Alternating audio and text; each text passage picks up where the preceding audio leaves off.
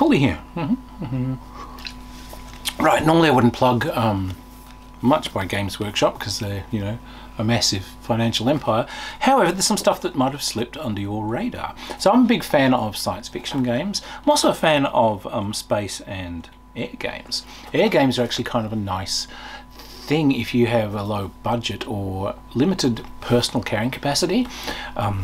Things like air games, you'll usually only have like, you know, a dozen models at max to bring along, so these aren't a bad thing to take up playing. So Games Workshop has brought out Aeronautica Imperialis. It is a air war game based on Warhammer 40k. Now, it's actually based on an earlier game done by Forge World, and I used to play that. Excellent game. Games Workshop have kind of changed the rules and brought out Aeronautica. Aeronautica uses slightly larger scale models. I think they're about like 1/144th scale by the looks of them. And look, it's a lot of fun. It's interesting, and like I said, it may have slipped under your radar. Now, Games Workshop has a mental problem. They're actually quite good at coming up with really nice games at the periphery of their IPs. Games like Blood Bowl. Hey, we've got Warhammer, oh, but what if we did a sports game of a fantasy sport, kind of in that same generic kind of setting? Yay, but it doesn't sell as much as our main flagship game. Oh, they'll get disappointed and they'll stop selling the damn thing because it just isn't as big a seller as their main thing. So, of course it isn't. It's a peripheral game. And then they'll realise they've made a mistake. So in 5 years they'll start selling the stuff again, and then they'll decide they'll get sad. And then in 5 years it'll be back again. So they just go through these cycles. I'm really hoping that they just keep this one going rather than go through the usual cycles, because, you know, eventually their own fans are going to set fire to their offices. But this is kind of going through some problems now already, because it comes out in box sets. So the very first one, it was effectively setting you up for the Imperial forces versus the Orcs. So it had Thunderbolt, Imperial Thunderbolt fighters and Marauders and this sort of thing versus, you know, Orc battle jets. And then they brought out another box set and another box set, another box set. But as kind of one box set comes out, they kind of, the next box set disappears off store shelves and just goes online. If they're kind of hard to find. They're so keen on their latest production, it's hard to find their previous ones. However, they do keep all the kits going. So what you get is, in each box you get a set of the actual rules, and these rules are actually, they're not too complex. They're probably only about this much of this, you know, well-produced book. And the next section of these will be scenarios, and it will be squadron lists for whatever two forces that particular box set was about. So the current one, what is this? Wrath of Angels, which is effectively the Space Marines versus, well, they used to be the Eldar, but now they are calling them Asuryani. All right, fair enough. So you get, you know, picture references, and you get the actual stats for the ships and different vessels that they can take. And this sort of thing. You know, here's the Asuryani and their vessels, and So there's been some strange design decisions made in this, which we'll go over. But first off, this is quite a pleasing little game. So it comes, each box comes with model kits.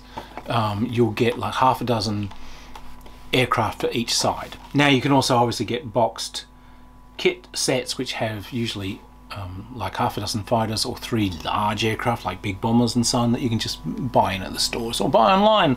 So I haven't painted them yet because I just put them together, but you know, here is a Space Marine fighter, whee, pew pew, and here are our beautiful little Asuryani fighters. I love those, they're so pretty, they're going to paint them so nicely. And you know, here's the big kind of bomber aircraft from the Space Marines, and whee, more Asuryani, yay. So, and you can paint these up with whatever codexes you've got or like, or see, now the strength of the 40k thing was that it was always designed to be whatever goes in your imagination. They gave you some Space Marine orders, and they gave you some craft worlds for Eldar and things like that, but the idea was that you can make up your own colour schemes to suit your own imagination. Please go out there and use your own colour schemes to suit your imagination. Imagination is so important. You don't only have to paint the same things time and time again. So there's a wealth of these different things. They all work differently. There's little special rules that go with some of them. So the Asayani stuff is very, very mobile, and it can like jink at the end of a turn. It can like side slip a hex and so on. And a lot of the Imperial stuff is not particularly wildly maneuverable, but it's absolutely wrought iron tough. It's, you know, incredibly tough stuff. They've put out Tau and all these sorts of things, so hopefully, apparently, the Necrons come next. So they're getting some really nice aircraft designs, they're getting some nice stuff. So it's played on hexes. We get little stands. Whee! There's one of the kit boxes. So you get little stands with little clear things, and these stands have clock counters on them so that you can record the height and the speed. Fairly simply, what you do in a turn is you have a series of counters which represent different sorts of maneuvers. You pick a maneuver for your aircraft secretly, put a counter next to them, then you roll for initiative, and then whoever gets the initiative, they nominate one aircraft, either their side or the other side, and that moves. And then the next person moves. It's an I go, you go system, until everyone gets their move and has performed their maneuvers. Then fire is done in the same way. Whoever had the initiative nominates an aircraft that's going to fire first, and then the other guy gets to do one, and back and forth until they are all done. There's some special things in there. If someone is in a tailing position on an aircraft, before all movement and anything is done, these guys get a free fire at that aircraft. So it kind of makes being in a tailing position more deadly. Alright, very nice. And at the end of a turn, you see if anyone's victory conditions are met. If you've taken too much damage to your squadrons, or if too many turns have gone by, you've got to bingo fuel, and you go home, and then you count up the points to see who won. Hooray! So, you know, this is all very nice. The aircraft have handling characteristics. These are represented in a minimum and maximum speed they can take, a throttle, which is how much they can speed up or slow down. There are also maneuvers that they can choose from. Not all aircraft can choose from all of the maneuvers. So the big fat kind of wobbly ones, they don't get to dance about the skies quite as much. Fair enough. As well as obviously linear distance, there is vertical distance. You can only really fire at someone if you're on the same level as them. If you're one level higher, it's way more difficult. You're rolling, effectively to hit, you're rolling on a d6 for each weapon that's firing. 5 or 6 is a hit, but it's -1 off your dice roll for each height difference. So if there's 1 height difference, you'd only be hitting on 6s. 2 height difference, can't do it. When you dive, you increase speed. You know, when you climb, you'll drop speed. If you exceed your speed characteristics, you can damage the aircraft. You can also go into accidental spins and all these sorts of things, and or you can purposely put yourself into spins. It makes you very, very, very, very, very difficult to hit. But you have to roll against the handling characteristics of the craft to see if you recover. So things like the Asayani craft are really, really easy to handle, and some of the Imperial stuff is terrible. It's like, you know, a brick with wings. So, you know, it's nice. So the weapons, of course, because it's a Warhammer 40k, they're very weapon obsessive. And here's where we get into some of the strange design choices. The thing with a normal air game, it would be that the range of firing is way, way less than the range you can move. You know, very famously, as aircraft start going into high performance props and early jets, you can fire at someone, dive, pull up, and collect your own bullets on the way up. If you played some old games like Flight Leader and so on, it was kind of neat. You were zooming around the board, but you had like a 1 hex range. You had to come up right behind people to actually fire with cannon. Missiles were longer, but so maneuver was important. These guys have for some reason chosen to put very long ranges on the weapons. So and the boards that come with the thing are relatively small. So like you've got some aircraft that are only able to go like 6 or 7 or 8 hexes a turn is their maximum speed, but long range on some of the weapons is like 10 hexes. So you've got a couple of turns of flying around in range of people as they're shooting at you. Like most Games Workshop games, they use the same mechanism every time, where you roll a bucket load of dice to hit. Now you've made hits, each of these weapons has something they've got to roll on to convert the hit to damage. So now I'm looking for 5 or 6 to hits, and I've got a set number of dice that I roll. Each aircraft has on it how many dice it rolls at the different range bands for each weapon group it's got. So you'll say, for instance, these little Imperial fighters here, they've got like 2 las cannon and they've got 4 heavy bolters or something, right? So we get the heavy bolters, and it'll say they roll this many dice at short and medium and long, and they convert, they'll need like a 5 or more to convert damage from a hit. The las cannons, there'll be like only 2 dice rolled for those at certain ranges, but you know, a 2 or higher converts damage.